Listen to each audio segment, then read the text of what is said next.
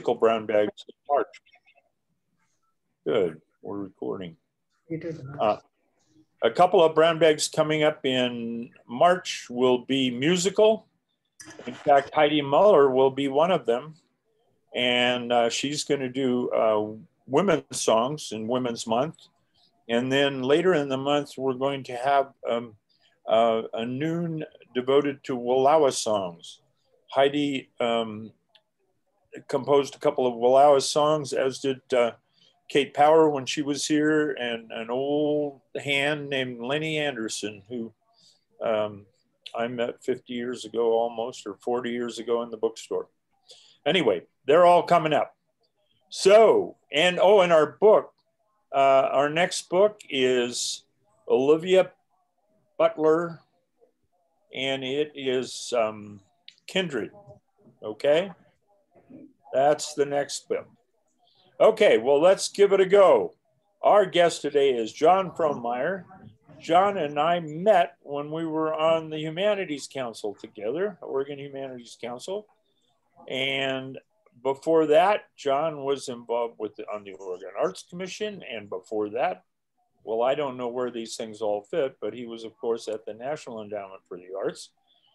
He's practiced law in Montana and Oregon.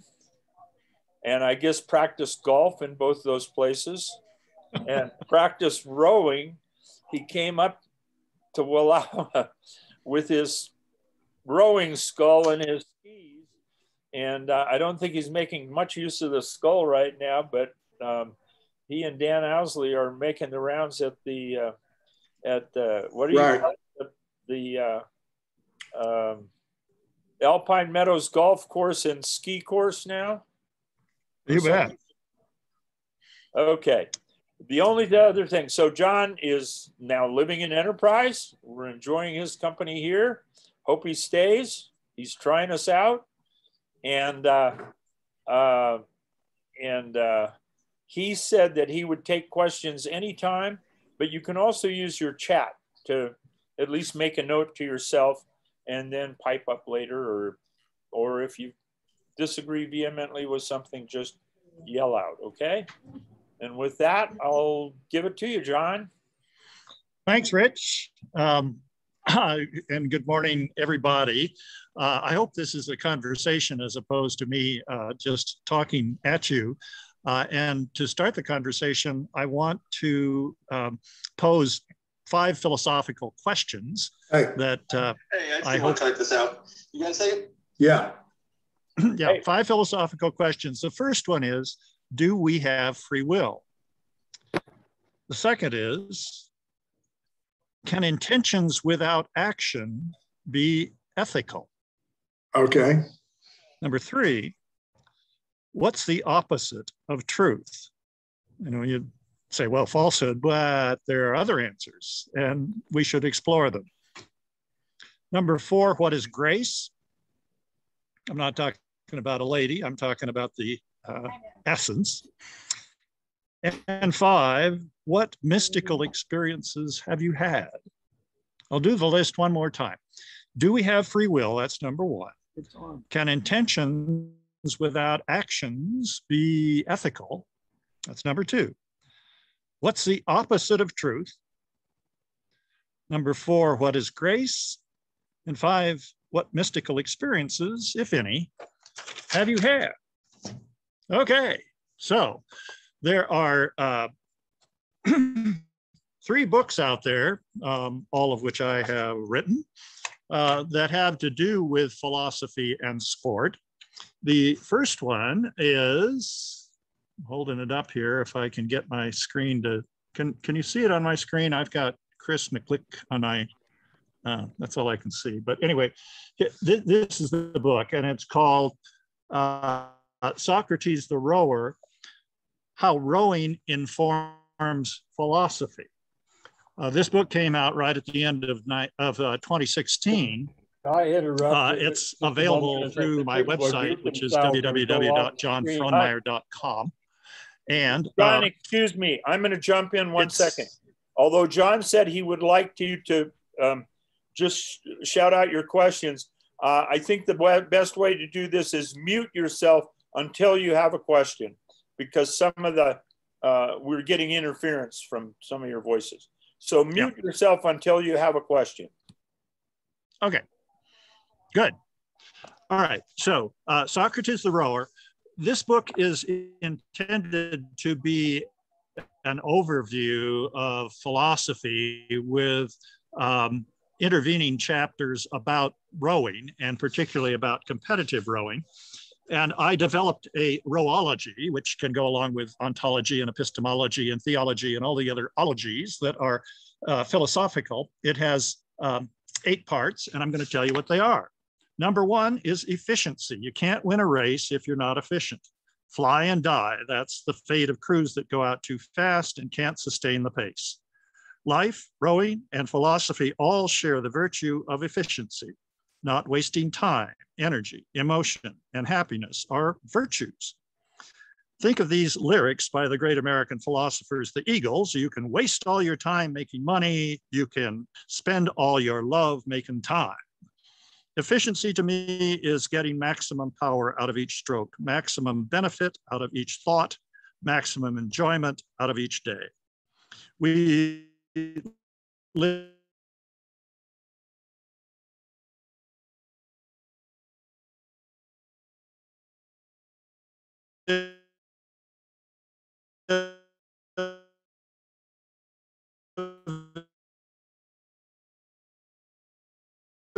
of rowology is steadfastness. This is an old-fashioned, even biblical sounding word. What it means at its root is hanging in there. You can't quit 750 meters into a race. You owe it to your fellow crew members to die first. Woody Allen said that 95% of life is showing up, but the other 5% is a bitch. It means you are responsible both to yourself and to others. Number 3 is courage. There's a whole chapter in this book about physical courage, but what I mean here is moral courage, doing what you know is right, no matter what the personal cost. And there will be substantial personal costs, believe me. Lost friends, lost business, lost opportunities. You've heard the saying to get along, go along. That's the moral philosophy of a salamander. Moral courage costs plenty. Going along is free. Number 4, being an amateur. What an insult, what a putz. Somebody who's a dabbler, a swell that has no talent.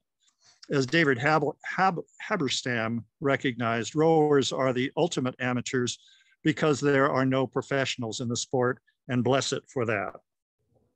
Amateur means a lover of an activity, and you won't find a more romantic group than rowers. They do it because they love it and they work voluntarily, and we're talking real work here. Lost skin, sore muscles, and an occasional unscheduled throw up. When they are supposed to be doing other work, they fantasize about rowing because it is so compelling. That's an amateur, all right. Someone who is so consumed with a sport that it becomes a philosophy of life, a metaphor, a rowology.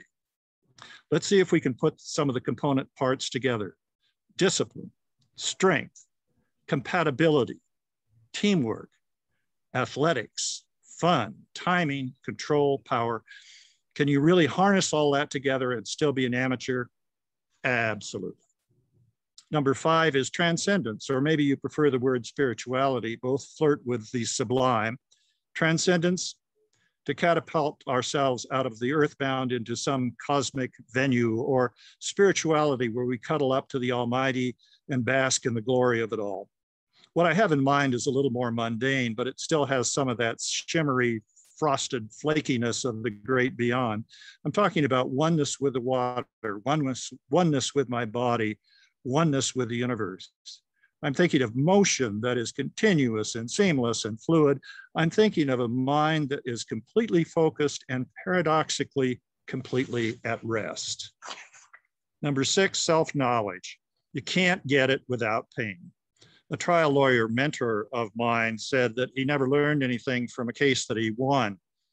That doesn't mean you go out and lose a few just for the education, but it is life's hard lessons that smack us up the side of the head. Those are the lessons that don't have to be repeated. That is why I favor racing, even if you're not strong or experienced or don't foolishly crave medals. Forget about attention, nobody cares. Racing teaches us about ourselves, about our limitations and how we arbitrarily set them, about courage and how we seldom test it, about preparation and how we often neglect it. These are the lessons that show how plastic our lives are and how we can stretch and change and grow. Number 7 is celebration. We don't celebrate enough, and that's a shame because it's one of the activities that bring us together and builds community. I'm not just talking about jumping up and down and the hugs and the high fives and the photos after the race. Celebration is in order on the nastiest day when it's cold and wet and choppy and it's raining sideways, because it's a gift just to be out there doing something you love. And finally, number 8, aesthetics. Why do farmers plant flowers? Because humankind cannot live without beauty. Rowing is infused with beauty, from the shape of the design of the boats to the power and the grace of the sport itself. There is beauty without noise. There is the flow of the boat through the water. There is being part of something that is somehow larger than our own lives. There's beauty in the seasons as the willows along the riverbank quicken in the spring, or the leaves color in the fall and the mist ebbs up from the water as if it were alive. There's beauty in the banks where the salmon spawn and the beavers chew and the ducks hang out. There's beauty in weighing enough, that is stopping in rowing lingo, to let a mother duck and her chicks in a line astern pass by. If you can't find beauty in that, then check to see if you have a pulse. So that's rowology for you. And I'm going to give you a short commercial for philosophy, just because philosophy is maybe the most important thing that we do in our lives in terms of learning and continuing to learn. So philosophy is what can free us from our prejudices and our misconceptions. Philosophy helps us uncloak false arguments. Philosophy gives us food for the mind. Nobody is infallible, and infallibility is not what philosophy gives either. It doesn't give intellectual certainty, it gives intellectual confidence. Philosophy teaches us to love learning. The most depressing admission about higher education in the United States today is that students are paying for a degree, not an education. The only education worth having is the one where we learn to educate ourselves. And for that to happen, we have to love learning. Philosophy teaches us that knowledge is aerobic, that it's a pursuit, but never a destination. Philosophy teaches us to live with uncertainty. Bertrand Russell says that philosophy's value is primarily in its uncertainty because it expands our thought and allows us to consider possibilities and frees us from the tyranny of custom. Philosophy keeps alive our sense of wonder, allowing us to approach the familiar issues from new directions. And often this can simply be by restating the issue or redefining terms. By the way, reliable studies show that thinking creatively will also help us to live longer if you care.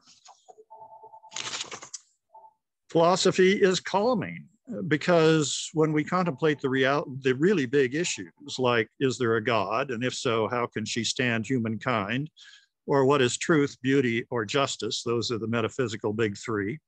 We free ourselves from our petty everyday concerns, like what's for dinner, how can we pay the mortgage, and why is the sheriff knocking on the door? Philosophy teaches us that the right question is more important than the right answer. It teaches us that there are limitations to the human mind. There are simply things that our minds are unable to know. So the book goes through and talks about various philosophers, from Plato to Martin Luther King Jr., and all of those in between. The one who is a favorite of most rowers is Nietzsche, because he talks about the Superman and the will to power. But there are all sorts of philosophers who can learn from rowing, and vice versa. I'm just going to read you one other thing from the rowing book and then go on to golf. And that is the chapter on choking. Choking, what an awful, hateful, ego-erasing disaster. We all know it.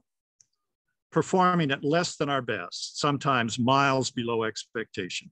It is, my friends, a case of our minds mugging our bodies. Not all of our corpuscles are on the same team. We practice to develop muscle memory so that every stroke is the same as the one before and the one before that and the one after that into eternity forever, ever and ever, amen. Arms away, body over, slow slide, quick catch, leg drive, body, lay back, finish high, quick return, and do it again. Like a machine, precise, powerful, unflappable, until the big race. Picture it. You and your teammates won all the dual meets and the regionals, and you're now in the finals of the big one. Your coach, bless him, says, think what this means, men, and thereby gives you the worst advice you possibly could have, because when it comes to the big one, thinking is the last thing you want to do. You want to stay loose, get a good night's sleep, let your body do what it is so superbly conditioned to do. The quasi-philosophical term for this is spezzatura, effortless grace. If you dwell on what this means, you're screwed. The prefrontal cortex of your brain is where the shoot me in the foot thinking comes from. You start deconstructing your stroke, thinking about your hands, the oar depth, or that little tweak in your back, and the result is uniformly shitty. You do less than your best because your brain has tripped over your muscles. Okay, that's it for rowing. Next book up is Carrying the Clubs, What Golf Teaches Us About Ethics. I was a caddy. Well, let me just read it. From ages 10 to 14, I caddied at the Rogue Valley Country Club in Medford, Oregon. The caddy spends a lot of time in the company of adults and is essentially invisible. The adults are in an unguarded state. I listened and I observed, and I took the stories home to the dinner table. And most of the incidents were not indictable, and the statute of limitations is well past anyway. My primary caveat here is that there are likely more questions than answers about ethics. It's the nature of philosophy and why the same questions have engaged humankind since humans began living together in groups. The search for the life well lived is one that we must undertake, and the answer to what worked for the last generation may be inadequate today. To not ask the question, to not seek the answers, is to forever remain a duffer in the game of life. This book, incidentally, Carrying the Clubs, along with the book that's coming up next, which is Skiing and the Poetry of Snow, are both available at Copper Creek in Joseph and at the Book Loft in Enterprise. They have, I think, limited copies, but if you put your name in and they contact me, I can probably get them some more. So then, here are the 10 rules of being a caddy. And I was talking to Dan Asley about this, and I forgot I forgot one of them. So just shows you that just because you wrote something doesn't mean you remember it. Here are the 10 commandments of caddy. Number 1, stay ahead. 2, stay quiet. 3, pay attention. 4, don't step in a player's line when you're taking the pin. Number 5, face the ball so that the person that's away, that is, should putt next, doesn't have to ask. Number 6, give advice only when asked and then be right. Number 7, watch every shot until it stops. Number 8, keep the scorecard accurately, except when told not to. Number 9, don't rattle the clubs when a player is hitting. And number 10, don't fall. We'll deal with the other 10 commandments later.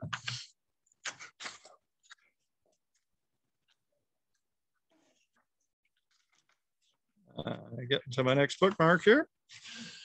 Okay. Shagging means something quite different across the pond in randy old England, but to caddies, it meant dumping a canvas bag of golf balls at the feet of your master On the practice range and trudging down however far, he said, with the bag in hand and picking up the balls as he hit them right at you. You were the target. Joe Burns, a neighbor, 2 years my senior, got hit right below the eye with a ball, and his face swelled up flat with his nose. I don't remember any consequences, and shagging continued unabated. The golf ball in the face example injects the possibility of luck into the moral equation. Joe wasn't hit by accident, he was the target. The guy who hit him probably felt bad, but he couldn't escape the possibility that the caddy would be hit. If the ball had killed him, what? Lifelong guilt for the hitter, for sure. Perhaps prosecution by a conscientious district attorney, but probably not. Civil action for wrongful death, unlikely in those days. The luck part is that all of the facts are the same, except in one case there was injury and in another case death.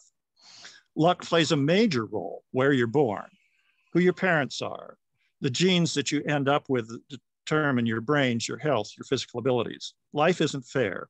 That isn't a moral concept, it's simply the truth. The morality part is that we have to deal with it. As a young caddy, because it was a prolonged opportunity to observe adults. They would swear, cheat, drink, talk about their indiscretions, and otherwise display that their jobs and home life would never allow. Little did they know that I was absorbing all of this for the dinner table's hilarity. Humiliation is both the stock and trade of both the game of golf and of humor. I heard one guy say that after he forgot his ball in the ball washer, I don't mind losing him on the course, but when I lose him in the ball washer, it's time to quit. Served him right because it was my job to wash the ball. Golf opens the floodgates of lost opportunities. It's the street of broken dreams. It strips the soul naked. It exposes our foibles. Here's a golf joke. Husband comes home, wife asks him how it went. He said, terrible. Henry died on the third hole. Oh, that's awful, says she. Yeah, I said, rest of the way it was hit the ball, drag Henry, hit the ball, drag Henry.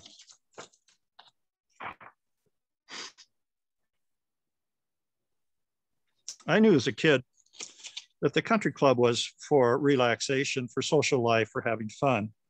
Much of it was in contrast to the decade before, that is the decade of the 40s, which was anything but fun. Life was to be lived, and to live it was to be happy. Many of my masters lost their tempers, threw their clubs, abused them, swore nonstop, turned nasty on their playing partners. Nobody plays better mad, and a mad player was likely to give me a smaller tip as if it were my fault.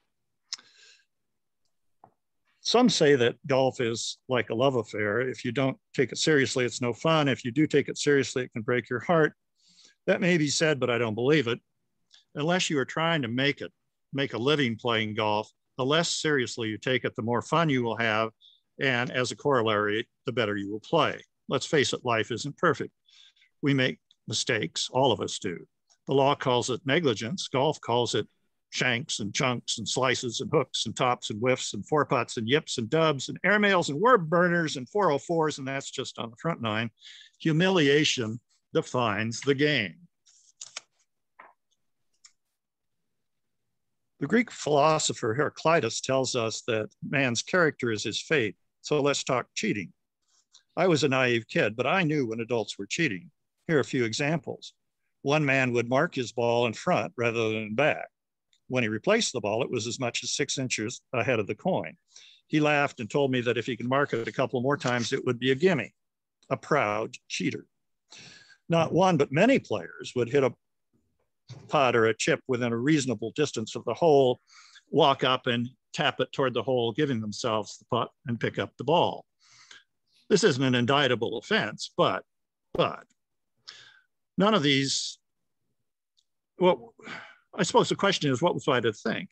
They didn't care what I thought, but there was this guy, I don't remember his name because if I did, I would print it here in bold letters, who missed a short putt, buried his putter to the hilt in the green and stalked off, leaving me to retrieve the putter and repair the green as best I could.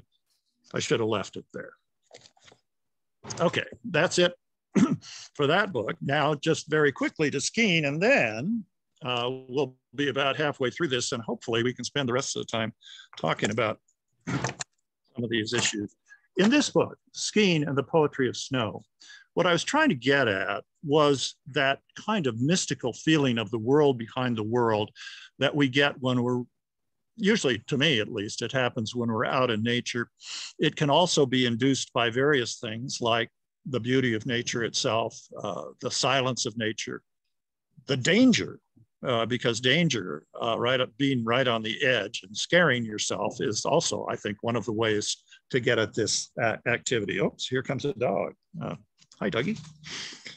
Okay, let me start by giving you the, the definition of mysticism that comes from a book that I highly commend to all of you, and probably all of you know, and that is William James' seminal book, The Varieties of Religious Experience, which came out in 1902. If you haven't read this book, get it and read it. It's really absolutely fabulous book, and his take on various religious experiences are as true today as they were 120 years ago. Okay, William James talks about the four characteristics that describe mysticism. The first is what he calls ineffability, namely that it can't be described and therefore must be experienced. It's more a state of feeling than of intellect.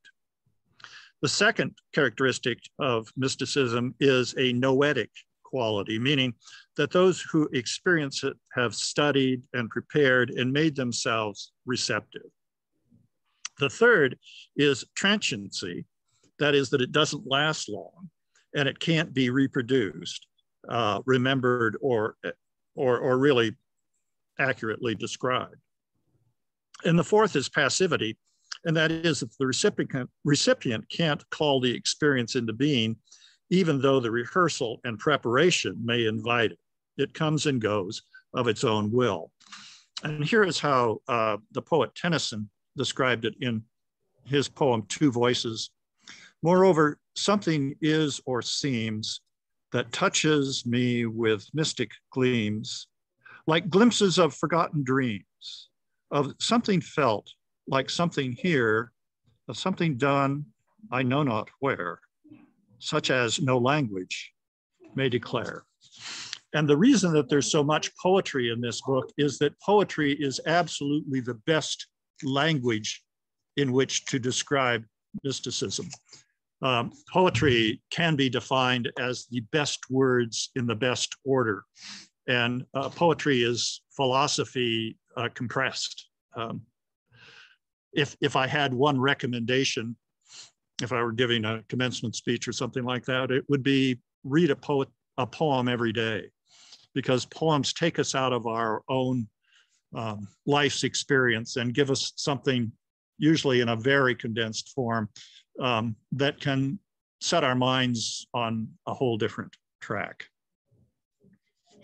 There is a chapter in this book on grace.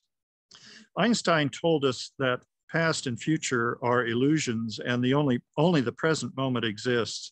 So when you're standing on the cornice and there's nowhere you would rather be and no direction to go but down, you are one with the universe. You are the universe. Time has vanished. Earthly cares and troubles are gone. There is nothing but air between you, and you take that leap of faith, both actual and virtual, and embrace the everlasting. And then you hit, and you'd better make that first turn to gain some actual control. A state of grace such as this may last but a moment, but the euphoria can energize you for a lifetime. The beautiful moves in curves. It's true in art, it's true in religion, it's true in sport. Sure, anybody can go straight down the mountain. That's the shortest distance between 2 points. That's still a straight line, but the beautiful is lithe. It's the lithe body, the smooth, efficient movement, the quiet torso, the effortless compression, the flawless arc of the track.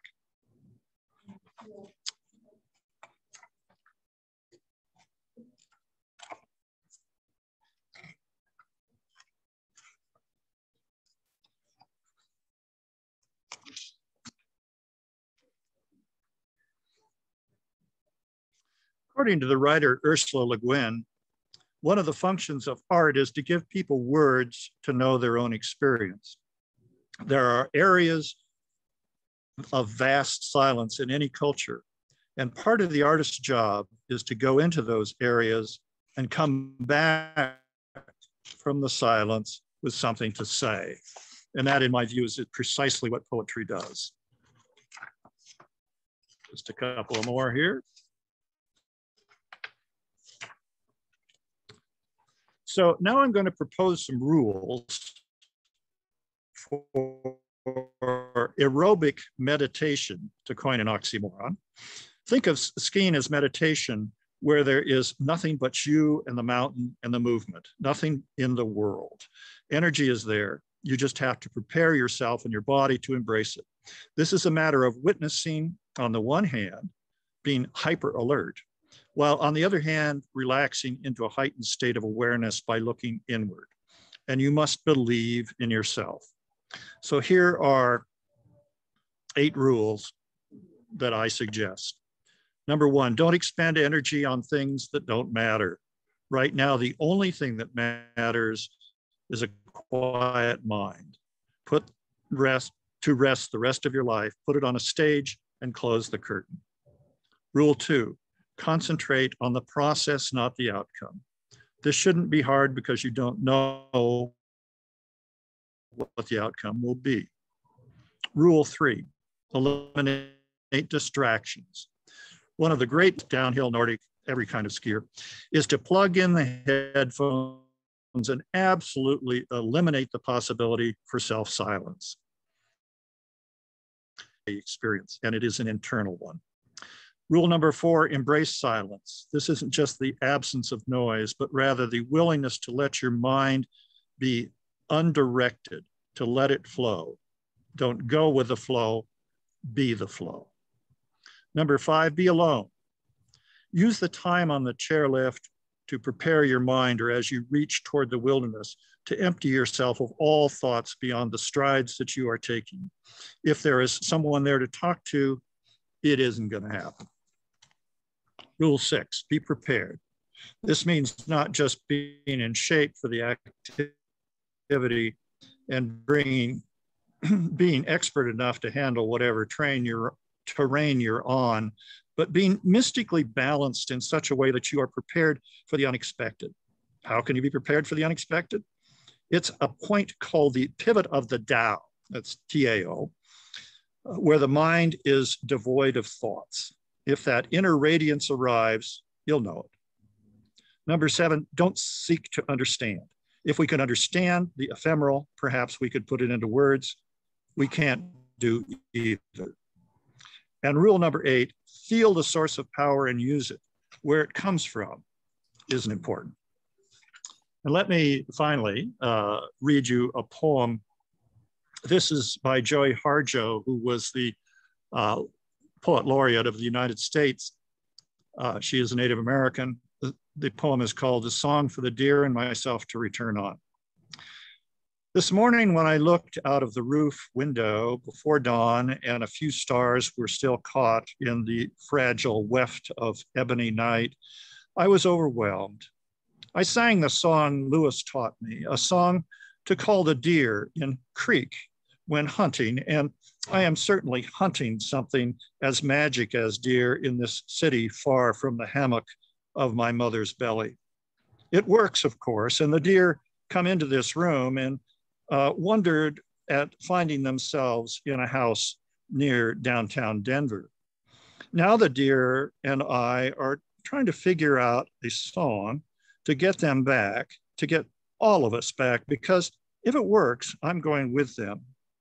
And it's too early to call Lewis and nearly too late to go home.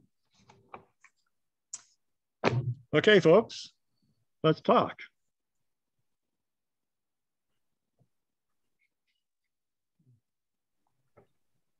Okay, so if you have a question or a comment, just unmute yourself and fire away.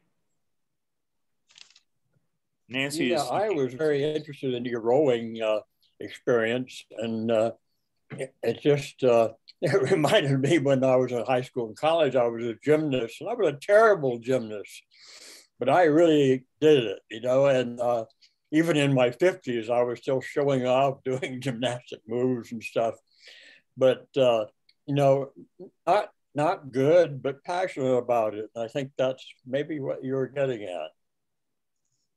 Well, I think so too. And one of the things about sports, it isn't true in competition, but it's true, mostly true in skiing, is that you set your own goals, and you decide what it is you want to get out of it. And you know, nobody's going to tell you that that's not the right way to approach it, or not the right goal to have. And I think that that's why people ski, and particularly in downhill. Every skier who skis downhill, even the worst skiers, have conquered fear, and that's a very positive thing. Yeah, I always wanted to be better, but it was a struggle. It was out of reach. The places I saw I could go, I didn't. I tell you, I don't think that there's anything more terrifying than the balance beam. I mean, I see the gymnasts, you know, completely upside down doing flips and landing on that 4-inch wide beam, and I think, whoa.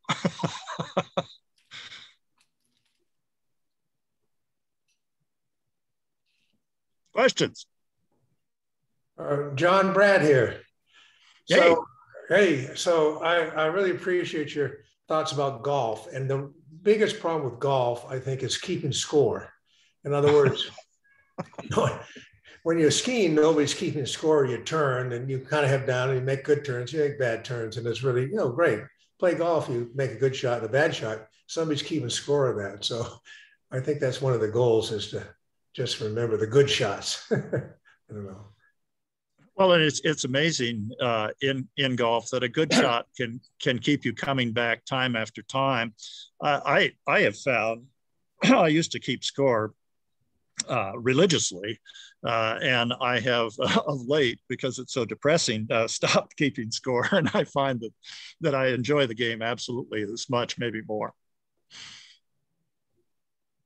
But there is a issue of that. I mean, so much of our lives are scored in one way or another. I mean, there are benchmarks that we are supposed to meet, and I think one of the virtues of sport is to discard those benchmarks insofar as we can, because that's how we really kind of relax and get into a different zone. So, John, this is Rich. Am I muted? No. No, you're not. Okay. All three of the sports you chose to talk about are individual. Well, rowing not. Rowing, I guess, although you can row singly too. But one of the joys for me of sport, and I think I've told you, you know, we now have the class of 60 gets on the Zooms, and it turns out that just willy-nilly 5 of 6 starting linemen from our senior year in high school in 1959 are on this damn Zoom thing. And maybe I remember more. And I got a lot of splinters in basketball, but I played town team here for years. And I remember trying to explain to people that there's nothing quite like being on a 3-on-1 break and knowing and doing the right pass at the right time and, you know, making it. And I think that kind of teamwork or a double play in baseball or, you know, team sports anyway, it seemed to me offer a whole different dimension. Well, and I would say, Rich, that rowing, particularly in an 8-person shell, is the ultimate team sport for a lot of reasons. One is that either everybody gets a medal or nobody gets a medal.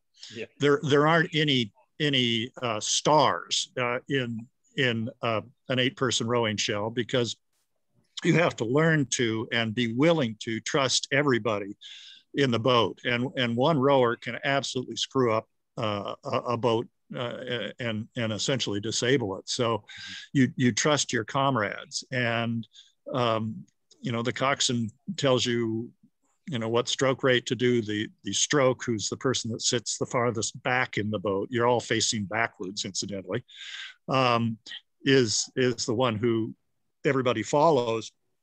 And if you don't follow, if you're trying to do something different, it just isn't going to work. So I think that there are huge lessons in that. Trust being one of the major ones. But again, just not to prolong the argument, but I think one of the things about team sports, the more traditional team sports, is that you have people doing different things that contribute to an outcome, so that you have offense and defense, and you've got different roles that you play. And I'm sure there's some of that in rowing. But by the way, there's are you familiar with Plimpton's, George Plimpton, the guy that wrote the Paper Lion? Yeah. He had a theory about sports writing. He said that the quality of sports writing is inversely proportional to the size of the ball. And there's no good writing about football, because not only is the football too big, it isn't even shaped like a ball. Yeah. Well, one of the things that you said that is reminiscent of watching soccer, which my kids played, and I think soccer is a wonderful game, called football everywhere except the United States. When they first started, it was like a little swarm of bees, and all of the kids were following the ball wherever the ball went. But as they became more skilled, they learned to play positions and stay where they were supposed to stay. And it was a marvelous thing to watch kids develop in soccer. Yeah. Yeah. And that's exactly the progression from the swarm to, yeah. Well, who's going to take on this question of free will? Are we just pre-programmed, and we have this fantasy that we're calling the shots, but there's something else that's pulling all of these strings, and we're nothing other than puppets? What is it? Well, I think it's a combination. There's things that we know and control, and there's things that we do not. How do you tell? You don't. So, hey, Dave Jensen's got a philosophy degree here too. Jensen, you better speak up on this one. The answer to the question is yes. Spoken like a true philosopher.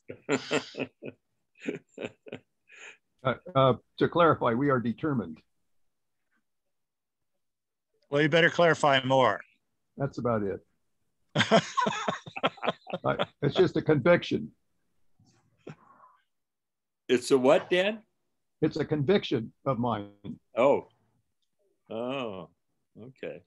It's like I think it was Strauss who said he was the best horn player in Europe, and he was asked to prove it, and he said, "I don't have to prove it; I affirm it."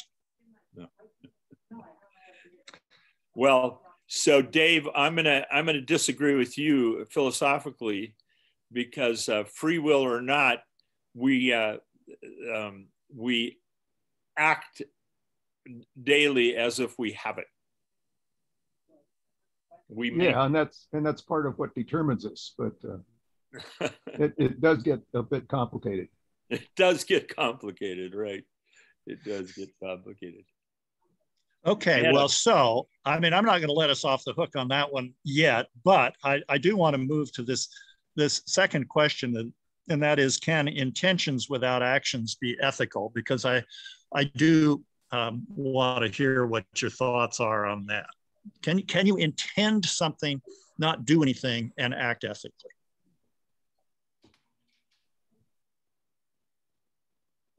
Say that again. Can you intentionally? Can you intend something in your mind without doing anything about it and act ethically? or does ethics require, I mean, does ethics require action? Well, my own experience is my brain is full of things that I could do, and my time is not adequate, nor is my ability. Okay.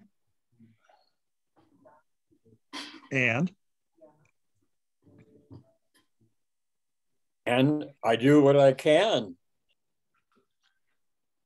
Okay, so capacity is I think an important limitation on ethics. You can't right every wrong, fix everything that's wrong with the world. I'll buy that.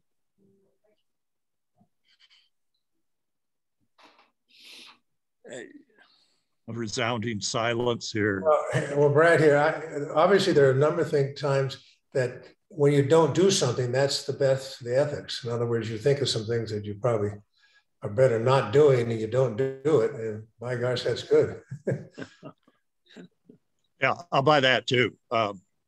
You know, it's silence is often golden, and often a very intelligent thing to do and say is to be silent. Yeah, yeah. Well, I think when you look at ethics and when you look at morals, you look at the extreme cases. And if you look at the extreme cases and you say those people in Nazi Germany who remained silent, were they being ethical? They went about their lives every day. They went to the grocery store. They treated their kids well. They did everything well. But but they didn't pay attention to the crematorium next door. Yeah. So that's the extreme case. Now, when the question then becomes, number one, when do you get to that extreme element? That's the first question. When you're required to step forward and maybe even risk yourself. Yeah, I mean, if it costs you your life, have you done the right thing, or can you live to fight another day? I think what this points out is that there are never, or very seldom, in ethical issues, a black and a white. It's always shades of gray, and ethical people can come down with different answers. I have Brad on my screen right now, and I can't see in the background, but he has the ultimate torture machine, which is called a Concept 2 ergometer. It's the indoor rowing machine. And those of us who have rowed competitively have spent far too much time on that machine and hate it with a passion. But it is a absolutely wonderful way to get in shape. Let's move to this other question of what is the opposite of truth?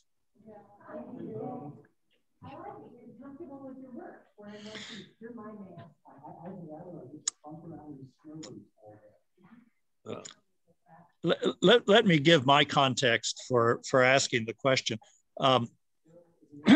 We're in a crisis of truth now, as far as I'm concerned, in our democracy. Two of our branches of government, that is the courts, in which you're sworn to tell the truth, the whole truth, nothing but the truth, so help you God, and Congress, in which anybody who testifies to Congress is almost always sworn to tell the truth. Those two are absolutely determined by the truth, whereas the executive branch is free to perpetrate falsehood. Can a democracy endure under those kinds of circumstances? Yeah, I'm just in the process of reading Jill Lepore's book, The History of America. And I find that our politics has been absolutely messy from the very start. It's amazing that we got a constitution, and there are just battles all the way through, and there's dishonesty. You know, I'm only halfway through the third of the way through the book, and you know, it shows that we've constantly had people who were willing to lie and scheme and do whatever to get their position as well as their benefit obtained. What's the answer to that? What do we do about that? Well, we individually have to, as people who speak to one another and who vote, we have to do our best. But we have, limitations of polarization that is, as far as I can see, has gone all the way back to the beginning of the 13 states. Is from what you know in that book, our situation worse than it's been historically? I think it's actually, unfortunately, you could say it's better, but it's really terrible.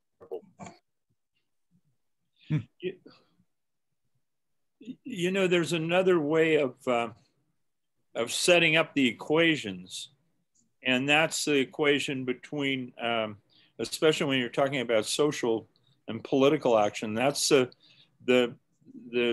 difference between an egocentric and a communitarian point of view. There's an interesting recent study where somebody using computers, you can ask computers to tell you how often a certain word is used over the course of time, and you can go year by year. And a recent study shows that that, for instance, if you plug in the word "the," it's used uniformly about the same forever. But if you plug in "we" and "I," you get vast differences. And "I" has been on the ascendancy. Let's see, we peaked in the when we got rid of the robber barons, and we peaked in the 30s and then sliding down, and then in the 70s the "I" started taking over again, and we're at a big confluence of "I's" right now. And so I think that's another way of looking at history and looking at philosophy, is how egocentric it is, and how much empathy is part of the empathy and communitarian any given philosophy is. There's a distinction that's sometimes made between Canadians and Americans, which is superficial, but I think has some element of truth. And that is, in the United States, we talk about my rights, and in Canada, you talk about being a good neighbor. Yeah. Yeah. How about mystical experiences? Have any of you be willing to share a mystical experience you've had? I'll just give you one of mine. Talk about standing on the cornice. I was snowcat skiing at Mount Bailey down by Diamond Lake. And the last run of the day, we had guides, and one of the guides was down at the bottom, and he looked about the size of a nickel, and it looked about straight down. And what the hell? I just jumped off the cornice and didn't kill myself, and had some of the most amazing turns. And that was mystical. I mean, I will remember that experience forever, both because of its danger and because I was someplace other than the world when that was happening. I came up in a Christian tradition, but have since really realized that, I may be kind of ethically attending that way, but I'm not truly religious. If Houston Smith's book, The World's Religions, he talks about the 6 aspects of religion as, authority, ritual, speculation, tradition, grace, and mystery. And I have trouble with those. What do you make of that? Trouble how? Well, I don't really accept the authority of religion. I don't really get my heart into ritual. Speculation, I sometimes think is futile. Tradition, I think we're here to change tradition. Grace, I don't know. It sometimes happens and sometimes it really doesn't. And mystery, well, that's a mystery. Well, there are a lot of other options out there than those. I think religion. I think a lot of us who were brought up with religion and are not are spiritual as opposed to religious, and I think spirituality can embrace a lot of what religion teaches. It just doesn't have the theological baggage to go along with it. John, you have somebody that wrote has a comment. It's back a little ways on the chat. My microphone doesn't work, but I think we have free will to seek out these beautiful places where these three activities take place. We intentionally put ourselves in the situation which bring us joy and fulfillment.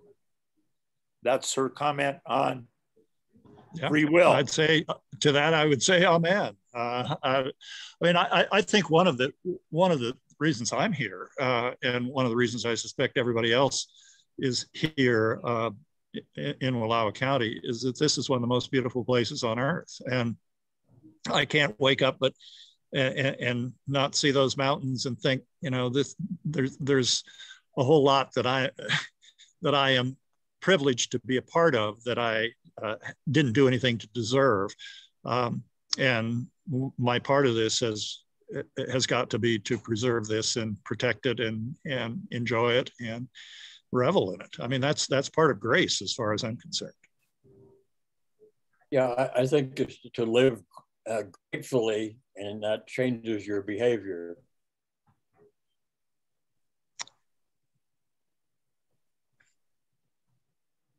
Okay. No other comments on, go ahead.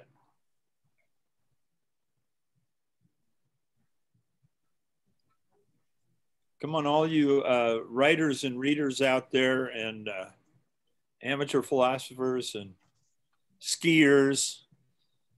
No mystical experiences, no aha experiences. I've had a few mystical experiences, but in every case afterwards, I realized I was mistaken. Well,